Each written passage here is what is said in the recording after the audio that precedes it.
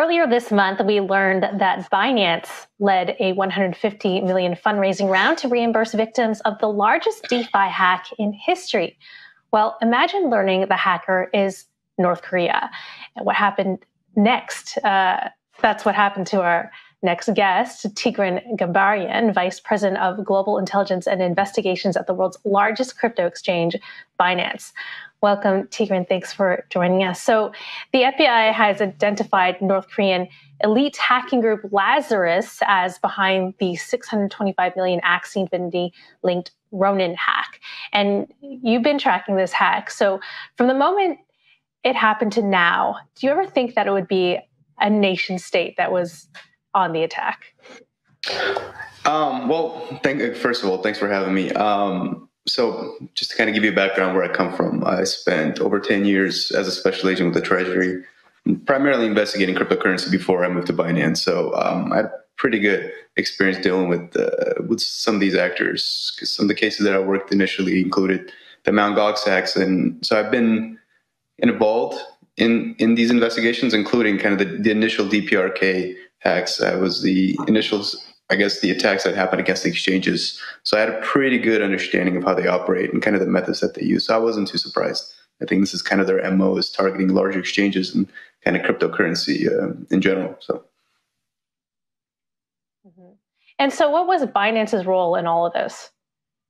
So in this specific investigation, I think there's initial requests that came in from law enforcement, which of course we cooperated with. I think that was our goal, is to provide any of these that we could. Our team, which comprises experts in the industry, worked together with law enforcement to provide whatever information that we could in order to assist their investigation.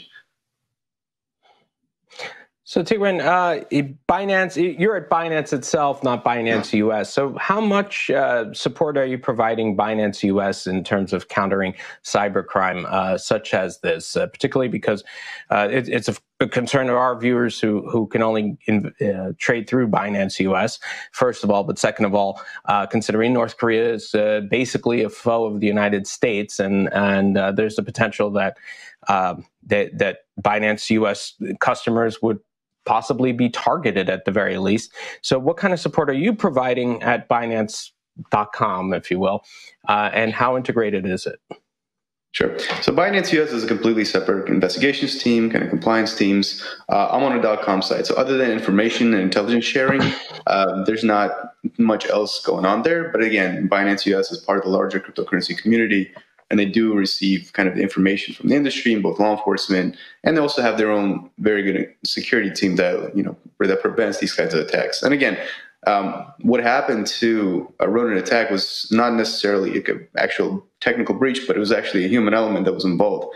This includes all the previous attacks by DPRK or North Korea against cryptocurrency exchanges. So it's not really a security, but it's a human element that actually initiated the compromise.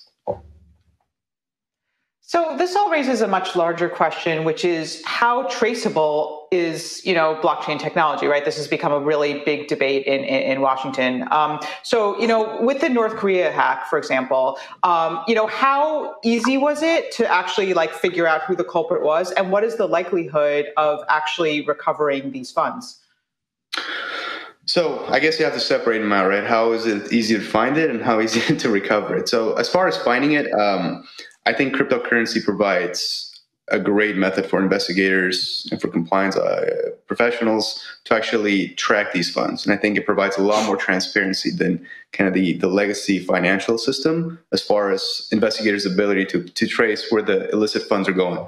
I myself have worked cryptocurrency cases going back to the early 2010s. I worked the very first investigation and involved cryptocurrency tracing, which is the Silk Road agents, or the Silk Road corruption case. And that was the first time that actually law enforcement was able to leverage cryptocurrency in the blockchain to identify illicit activity. So that kind of opened up the Pandora's box for law enforcement in general. And really it was a showcase for that cryptocurrency is transparent. You can trace it. In a lot of the cases, if cryptocurrency was not used, a lot of these bad guys would not be identified. So there's definitely the ability for us to use cryptocurrency to identify these illicit funds, right? And then an example, as far as recovery of it, so I'll give you a good example. So one of the cases I was involved in was the seizure of 69,370 Bitcoin that was stolen from Silk Road, back in early 2010s. So those funds I had identified and traced, and we're able to recover that in 2020. So there's definitely a way to recover these funds. Now, in this specific case, in the Ronin hack, that all depends on the investigators and where the funds eventually end up. But if they end up in an exchange, or if law enforcement are able to get their hands on the actual funds, it's definitely recoverable. It just depends on how quickly the investigators act in this, and if it ends up in actual jurisdictions where law enforcement is able to get their hands on it. So somewhat relatedly, another big topic has been, the potential use of crypto by Russians to avoid sanctions. And, Binance is one of the exchanges that is still accepting rubles. Can you just weigh in on that? Like, how is, because there's a lot of debate about this, right?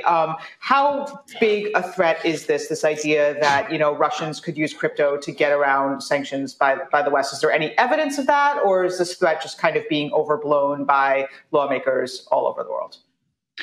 I believe some of it comes from not understanding cryptocurrency and kind of understanding the liquidity that there's there and how sanction evasion usually works. I think, as you guys know, being part of CoinDesk, I guess cryptocurrency has always been kind of uses a little bit of the scapegoat to kind of blame it for things that are happening. And I think, at least in this case, I think the use of cryptocurrency to evade sanction is kind of blown out of proportion. Nothing that I'm seeing suggests that it's being used on a large scale to evade cryptocurrency or to evade sanctions. And I think it's just a terrible mechanism for sanction evasion, just how much transparency is provided on these transactions. Just to give an example, any large transaction, people are usually talking about it online. So when I mentioned the 69,000 Bitcoin that had seized, the moment that I'd moved the funds, Reddit, Twitter was blown up. People are talking about how DPR is moving the funds again, but it was really just us moving the funds. And really, the transparency that's there shows that on a large scale, cryptocurrency is terrible for sanction evasion. That is just not the case. And also, the other part of it is that compliant KYC exchanges like Binance have the ability to identify individuals who are using these accounts, if they are using them, and actually get rid of them and get them off their systems. So I don't think cryptocurrency is a good mechanism for sanctions evasion. Just quickly on the Russia question, speaking from Binance's experience, has Binance seen anything on that front? Because again, Binance is one of the exchanges that does accept rubles, that is still working with Russia to a certain degree. Is there anything you could tell us just about Binance's experience with Russian users that would be somewhat illuminating on this front? Because I think that would sort of help educate the public on how crypto is being used. Sure. So as far as our sanctions, we're fully compliant with all the sanctions that are existing as they are. Again, the sanctions that are put into place are not comprehensive. They're targeted. And then, as you know, in public, both Coinbase, Kraken, and Binance have taken a stance of not completely eliminating Russian user base because we think that actually goes against the spirit of cryptocurrency. As far as our ability to restrict, or to comply with sanctions, I think we're very well suited, or we have the tools, the people in place to actually comply with the sanctions as they are implemented today. So, I mean, just help me out here, because if I'm a Russian user or I can open an account in Russia, correct, using rubles right now on Binance. Is that again, I think correct? The ruble pairing, I have to get back to you with it, but I'm not sure that's easy. I mean, the banks, or the fiat channel, the banks themselves that are sanctioned are not interacting with Binance. So I think it's actually only crypto to crypto. I don't believe that the ruble pair is actually enabled. Okay, yeah, because my question was, if I can open an account using rubles or funding it with rubles, potentially I can get it from my friend who might own a yacht full of rubles and cash and just hands it to me and it's like, open this up on Binance. You're just going to have to get 1,000 more friends to really clear the money that you're talking about. You could get a lot of friends with a yacht. You can really have a lot of friends with a yacht. When you have a yacht, all of a sudden they just show up and then you just hand them. We could stay friends if you just open up your account on Binance. So, I guess that's my question is how much KYC is involved here, even with Russian users. I mean, not everybody in Russia has those friends with the odds, but I'm sure there are quite a few who do. So how have you stepped up KYC enforcement in Russia or for Russian users? Absolutely. I think our KYC has been stepped up for users just all over the world. It's the same. We don't have, we do have implemented certain, I guess, methods of identifying sanction evasions, particularly in Russia. But I think our KYC is pretty robust all across the platform. So it's not, we're not having especially strict sanction, KYC in Russia. We have strict KYC everywhere. So as far as their ability to use mules to evade sanctions, again, I don't think that's a very good way and very fast way of actually. There's a lot better ways to actually evade sanctions than having to use mules on cryptocurrency exchanges, and it's something that I haven't seen. I just want to go back to North Korea for a bit. Sure. So before we learned who the hackers were, you guys led a 150 million raise to help out the victims of the hack. So I wonder, why did Binance take a lead in that fundraising round? And does this set a precedent for future hacks? I think that Binance believes that it's important to work together. And I think it's good for Binance does a lot of things that's not just good for Binance, but it's actually good for the entire ecosystem or the cryptocurrency industry as a whole. And I think that's the approach that we took. And I think I've seen a lot of times where exchanges were hacked by North Korea, but they were able to recover. So I don't think that this is something that you say, okay, well, that's it, Ronin's hacked, Axel's gone. So I think that the approach that Binance took was to actually support the industry. And I think it's important for more exchanges to step up and actually, if they believe in a project, to kind of, put their money where their mouth is. Yeah. From my understanding, North Korea is also specifically targeting large holders of crypto exchanges. So I wonder if, are folks underestimating them at all?